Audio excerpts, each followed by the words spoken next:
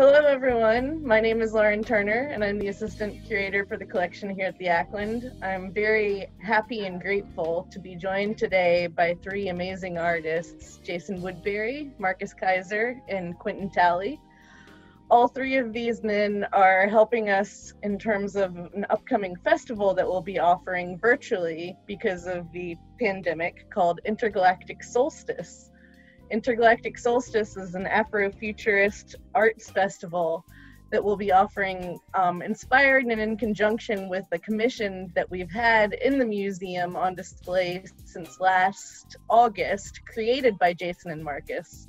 That commission is a work called Project Lax, which is this multimedia extravaganza that is an imagined Afrofuturist alphabet inspired by Henrietta Lacks, the woman whose immortal cell line helped to develop countless applications in medical technology, including the polio vaccine. But the commission features this alphabet against a stark black background and a glowing neon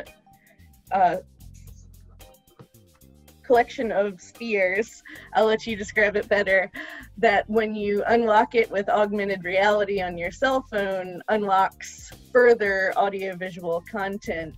And this work ties in to this greater body of work that Marcus and Jason, with also assistance from Quentin on the music and performance side, have been developing for at least 5 years, if I recall correctly. And I like to tell people to think of Intergalactic Soul as sort of a multiverse experience in terms of visual arts, and that they've been doing all sorts of aspects to tell a narrative of Black astronauts in the future.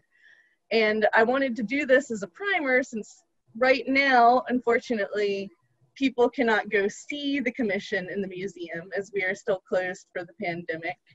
And this seemed like a great opportunity to talk not just about that work of art, but the greater body that is Intergalactic Soul, because it will be playing into this virtual festival that we'll be holding June 19th through 21st. And you can find more details on ackland.org.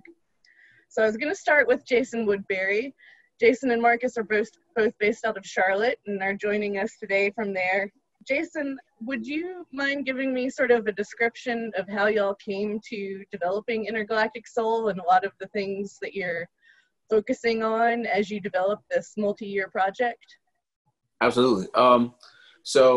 Intergalactic Soul, me and Marcus, prior to doing Intergalactic Soul, me and Marcus were friends, and we would do commissions at comic book conventions, Heroes Con to be specific, but Marcus had been to a lot more conventions than I had.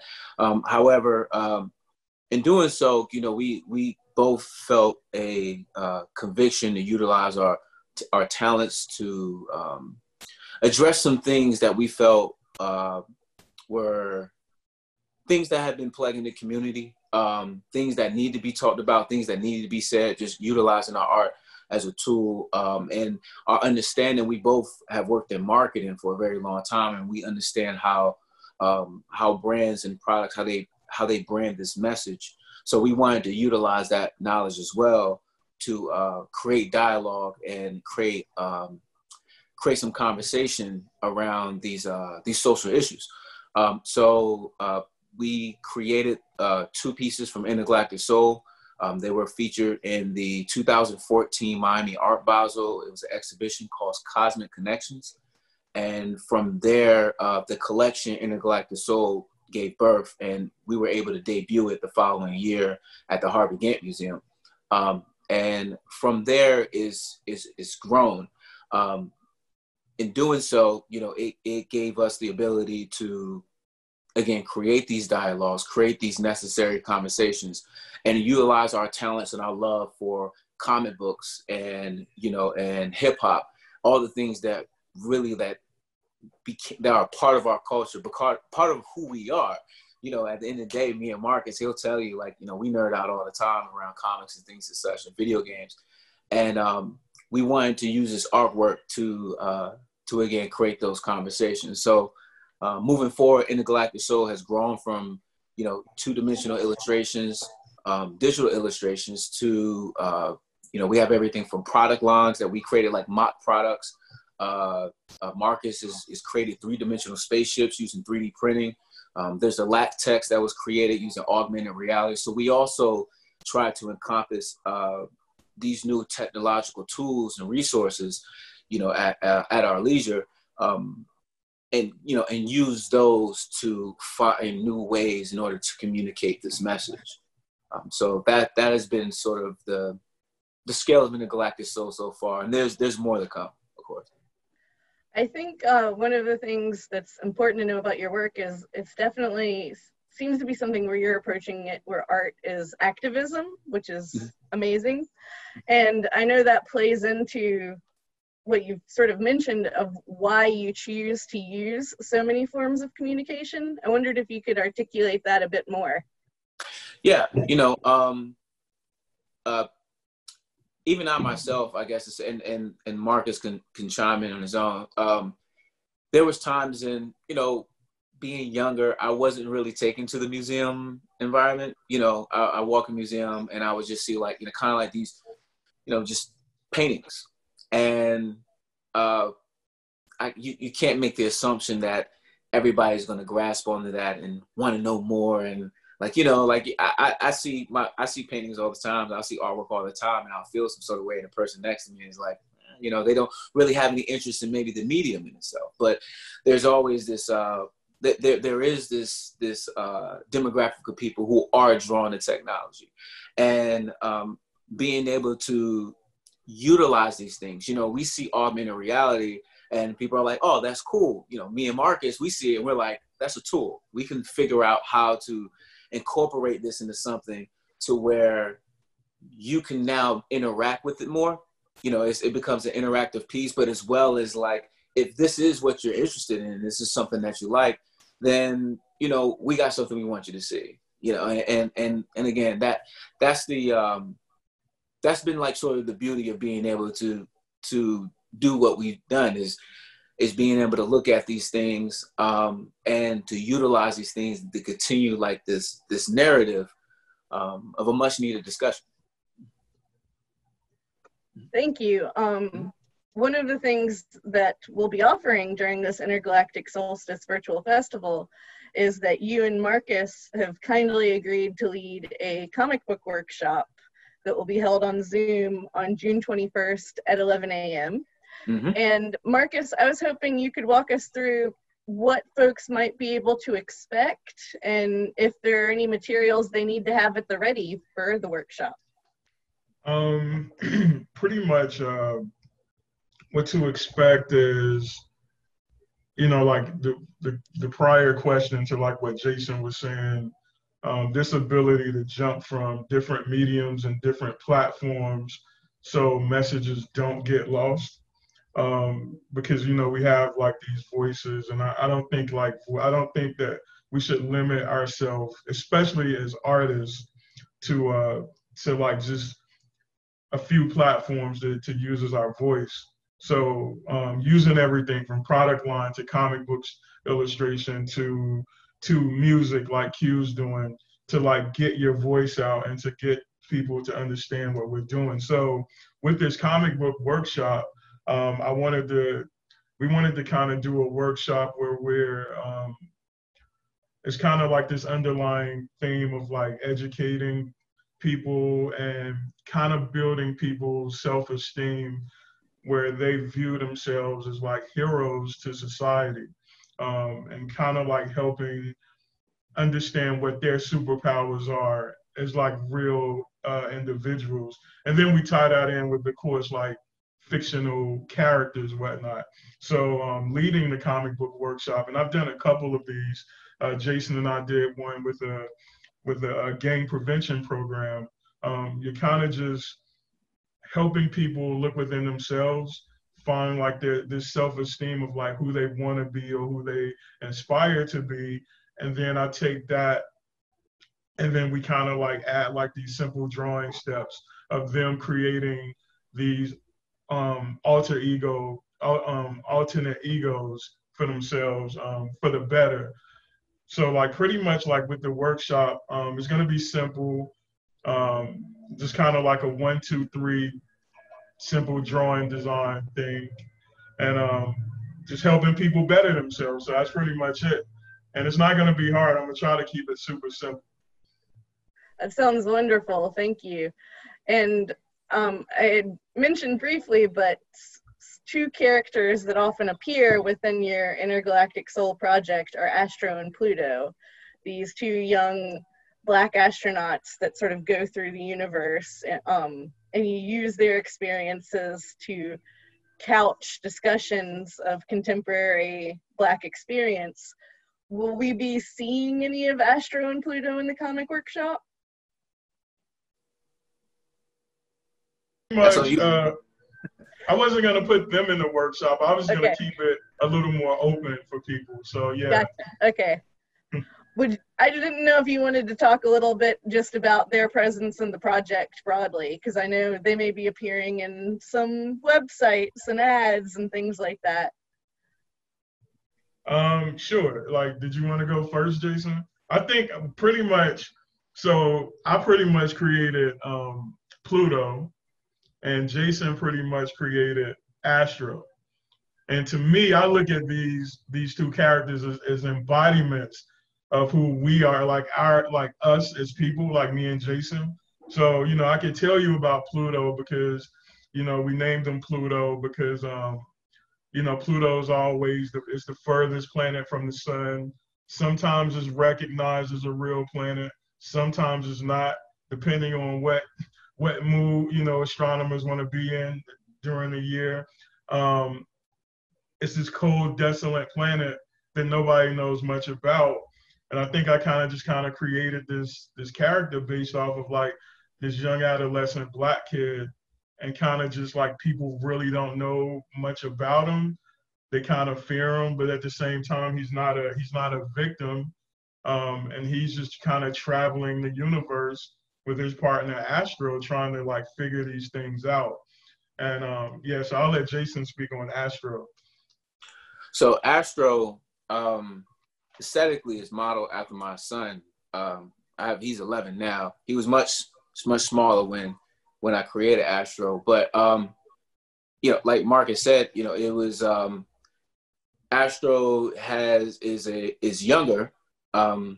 Marcus is older than me, by the way, so that makes sense. But Astro being younger, he's sort of, I want to say, like oblivious to what it is. He approached things from a very childlike perspective.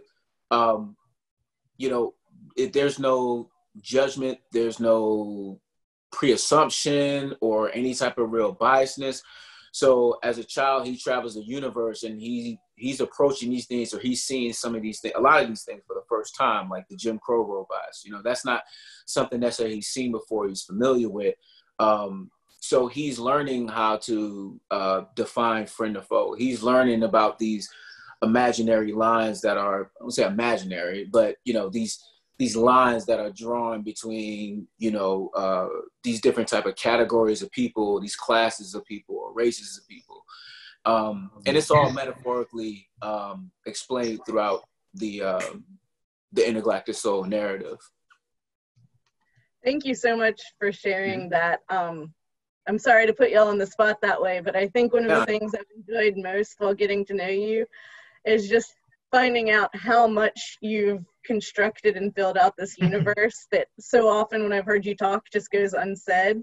And I wanted people to really get to see, like, you have created an environment in your heads that I love it when you're inviting others to join you, and that you use that for your sort of artist activism. Yeah, and to hop on that, that's the part that I forget about, is that like we have kind of created this elaborate universe, and I forget that like you can't see it all in a few pieces, and it kind of plays out in me and Jason's head as a movie. But like I forget that a lot of the viewers, when they're seeing it, like they don't recognize a lot of that stuff. But I think we've become better at like, and especially with Q tying in the music, I think it's become like we've become stronger at like telling like that narrative. of the whole project. Thank you so much. I was gonna see if I could get Quentin to say a few words, because I know, Quentin, you came into this project a little later, but you have been developing with Jason and Marcus a very robust and amazing spoken word and music performance to this Intergalactic Soul universe. We were able to host you and your soul providers at the museum this last fall, and we'll be able to stream you as part of a YouTube premiere this June 20th at 8 p.m. I was hoping you could tell us a bit on how you got involved with this project and sort of what folks can expect to see during the YouTube premiere. Cool. So I've been a part of the project for about 4 years now. I've known Marcus for years and saw some of the artwork, and I had a meeting with him and Jason, and it was just like, I love the project. I want to help out any way I can, and I want to be a part of it. So when I saw the artwork, it just spoke to me, and started coming up with narrative to go along with the story. As Marcus and Jason said, working in comic book form to come up with the story, and using music to further that storyline. So I'm happy to be a part of the project, and glad that they have me a part of the project. And like, we've been working on music for years with this, and have finally gotten things kind of down packed. We had a full run of the show back in February here in Charlotte at Blumenthal, and it went really well. So we have the full show ready to go. So that's what you'll see for the YouTube premiere, is the full show laid out. It's about a 75-minute performance, and it'll take you through the world of Astro and Pluto. And we also have a record dropping, a single from Intergalactic Soul, Humans Only, that'll also come out on June the 20th as well. Oh, I'm so excited. That makes me so happy to hear. As someone who was very sad to miss the February performances, this delights me. I realized that, because I do think it's important to acknowledge everyone who has a creative voice, that for the sake of avoiding the Brady Bunch effect, we did not ask all of the soul providers to join us, but I didn't know if you wanted to give them a shout out, because they certainly have been a valuable part. Oh yeah, definitely. So we have Kurt Keys, who's our MD. So Kurt, and also Courtney Gibson is on bass, and then Stefan Collender is on guitar, and Jesse Williams will be on drums. And in the last performance, we also had Tim Scott Jr., he was on drums, Nero, he was on guitar at some points, and Johnny Abraham was on keys. And Johnny and Kurt actually helped produce the record that'll be coming out on June the 20th. And I realized I hadn't made it explicitly clear, but that June 19th to 21st is the combination of both the summer solstice, hence Intergalactic Soulstice, so the planets are aligning for this beautiful event, and also Juneteenth, which is June 19th and celebrates the Emancipation Proclamation. So we're really excited to be able to have this. The other performer who also does Afrofuturist work but is not directly related to Intergalactic Soul is Tarish Pipkins, who is a Giggetto and will be performing his Spinocchio, and that'll occur at 3:30 on June 19th. So everyone, please clear your calendars, because there's going to be so many exciting things happening that weekend. And Jason, Marcus, and Quentin have all very kindly agreed to also be sort of engaged in question and answers and chat functions during their performance and workshop as well. So we're really appreciative of that. it's a chance for us to get people involved with artists, even though we can't physically be in the same room right now. So thank you so much, guys. I appreciate you taking the time out of your day to do this. And I invite everyone to join us for Intergalactic Soulstice, June 19th to 21st. Thank you. Thank you. Thanks.